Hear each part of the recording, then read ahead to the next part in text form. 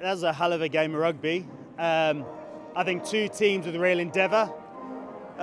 You've got to give Pirates credit for getting themselves in a position to win that game, which they eventually have.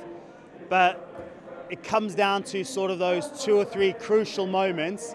If we get those right, we take that away from them.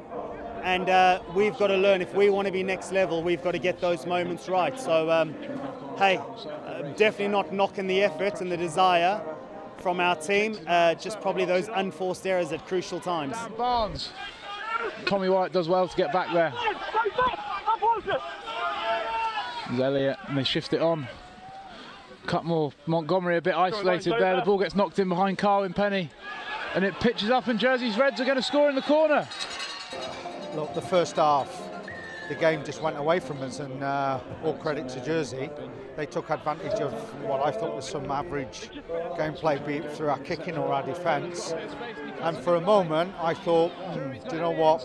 This might not be our day. And he shifts it to Dan Barnes, who's in. Good take behind him there, and Pirates again conceding a... But as we typically do, at some point in the game, we whack the handbrake on and we get back into the fight.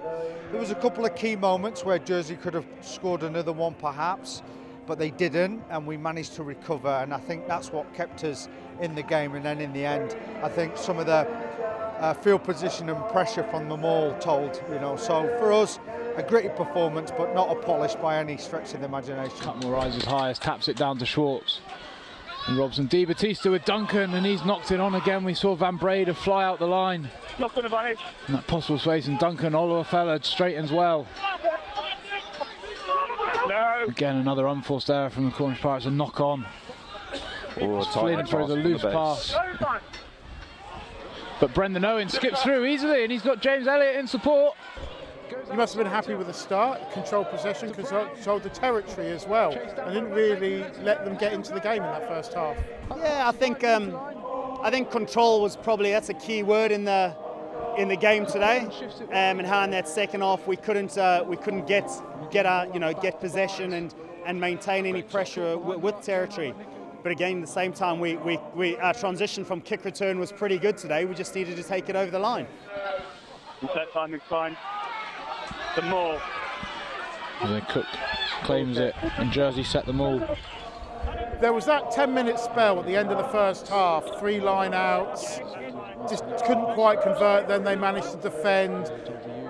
How crucial was that? Was that talked about at half-time? No, we didn't look back, we looked forward. We looked to what we needed to bring to the second half, to be honest with you.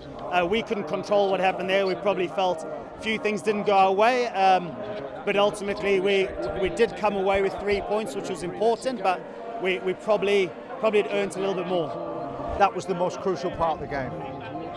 I believe if we'd not been able to hold out at that moment, the gap would have been too big.